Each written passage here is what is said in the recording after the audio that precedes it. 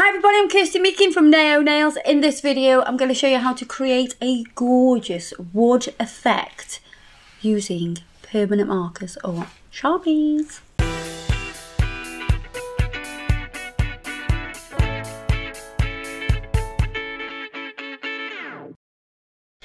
I'm going to lay down a background of Barley Fields. Now, Barley Fields is, we were saying, I was saying I wanted like an ivory kind of colour. And I think that's what it is. Like an ivory. Like barley, is it? Or like a vanilla ice cream. Oh, I could just have an ice cream. Oh, I could as well. Raspberry ripple. Mm. I love a raspberry ripple ice cream. I'm going to do 2 coats of this.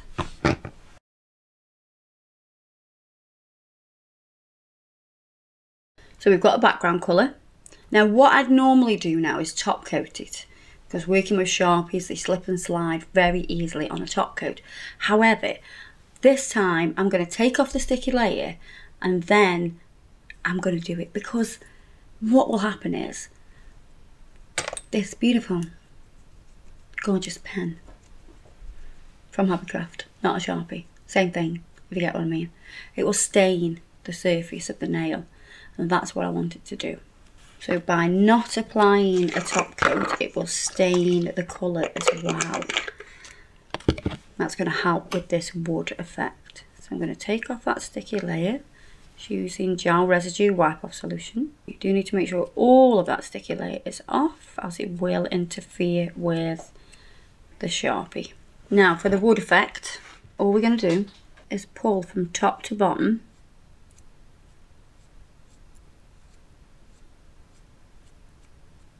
So normally we'd be like, going like this. We're going to pull from top to bottom till you cover the entire nail. And you can see already, we're starting to look like David Dickinson. Please slide in a picture of David Dickinson. Rest in peace. David Dickinson? Didn't he die? No. He died recently? He hasn't died, has he? One of those people did. What? From... Those orange people, one of them did. No. Dale Winton. Ah. Dale Winton, he died. He was an orange person as well, wasn't he? Yeah. So, we're looking like mahogany. The more you put on, the darker it's going to get. And it's already starting to look like wood. I love this. This is like the easiest wood effect I think I've ever done. That's actually really cool. Isn't it really good?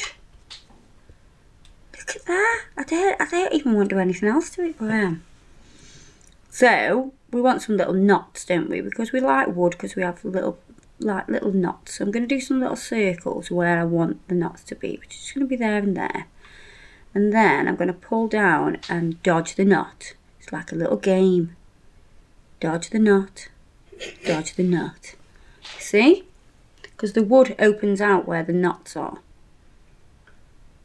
My daughter's got some handstand canes, and they are made out of wood, and they have the most beautiful knot in them. Then I'm going to tap in the middle. You can see what happens. It creates another little knot. The more you do it, the darker it'll be, and you'll have the little separate ones as well. Just going to come around this one a little bit more. I'm going to start that one again. Look at this, you can do it again. If you're not happy, tap in the middle.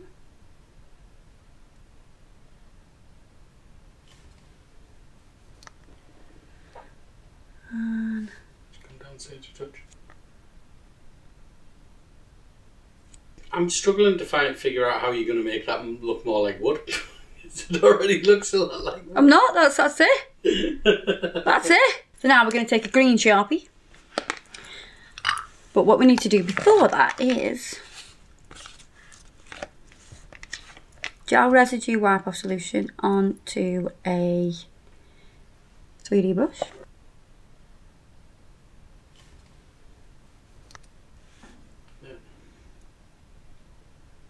And I'm going to start to remove some of the colour. You can see how it's stained. See, that's what I wanted it to do. See how it stained that colour? But we needed that pale colour underneath to get the effect that we want. And all I'm doing is doing like little leaf shapes. So as I remove, I'm making sure I know that I'm doing these little leaf shapes. And just removing it with the Gel Residue Wipe off solution.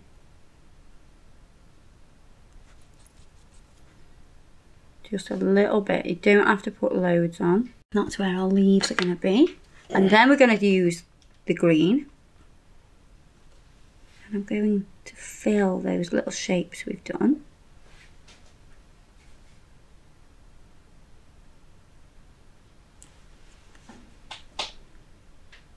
Okay, so we've laid down the green where we want these leaves. And now with the Gel Residue Wipe off solution on to your 3D brush, we're going to add a little bit of detail to these leaves. Just going to sweep through, and as you sweep through they'll lighten. You'll start to remove some of the green, but the green will stay because it's staining the nail.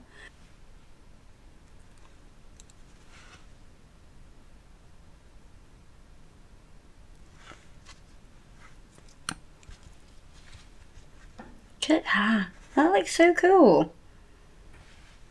And it's all been created with Sharpies. How cool is that? So once it's dry, which it will, it'll dry really quickly to be honest with you, we're going to top coat. So because we didn't top coat it and it sticks really well, that's why you get that effect. You can do it on a shiny surface, but it won't stain.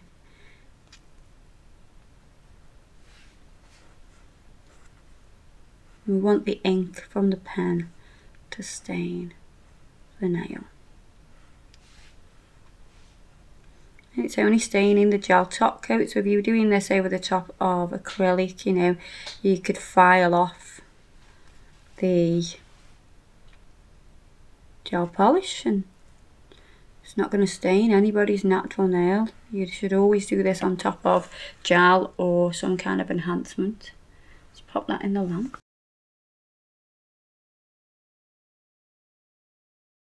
I'm just going to add some gold little metal pieces, that's all. And as by magic, the gold pieces will appear.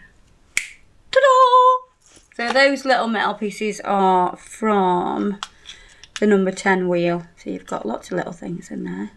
I'll just use these little teardrop shapes and one of the studs. There you are. Bit of wood. We all like a bit of wood. There's lots of wood things about at the minute, isn't there? Like things made out of wood. Depends where you live. Well, because even at Christmas they had like wood decorations and things like that. It's all very earthy. Everyone's against plastic. It's very natural and about, you know, sustainability, isn't it? If you're chopping down trees, it's not exactly sustainable, is it? Yeah, you're right there. As long as you replant them. Well, yeah, there is that. There you go, guys. Hope you've enjoyed that video. Have a go. It's super easy. I promise. I promise you. Have a go. Everything we've used today, apart from the Sharpies, which you can get from anywhere, is listed below. And I'll see you guys in the next video. Bye-bye.